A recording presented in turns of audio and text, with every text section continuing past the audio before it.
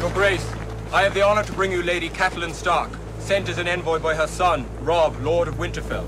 Lord of Winterfell, and King in the North. Lady Catelyn, pleased to see you.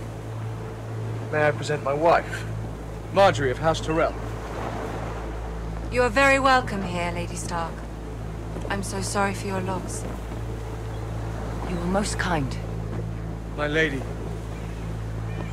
I swear to you, I will see the Lannisters answer for your husband's murder. When I take King's Landing, I'll bring you Joffrey's head.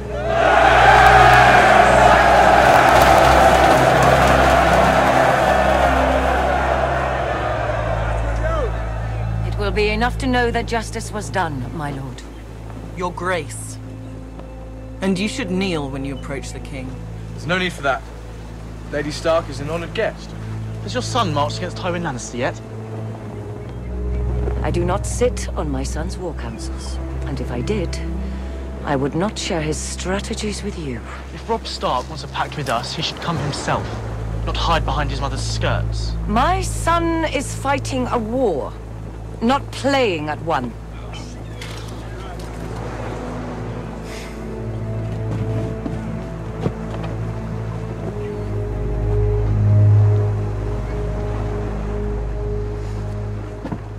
Don't worry, my lady.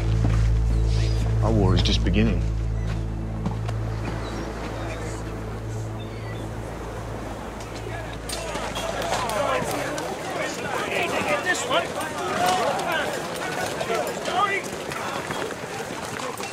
Your Grace. They're right. How's your foot? Better, Your Grace. They don't know their own sizes or... Good man. I have 100,000 men at my command. All the might of the Stormlands and the Reach. And all of them young and bold, like your Knight of Flowers. It's a game to you, isn't it? I pity them.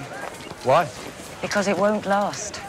Because they are the Knights of Summer, and winter is coming.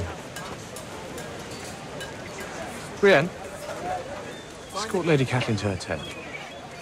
She's tired from her journey. At once, Your Grace. Shall I return after? That won't be necessary. I would pray a while. Alone.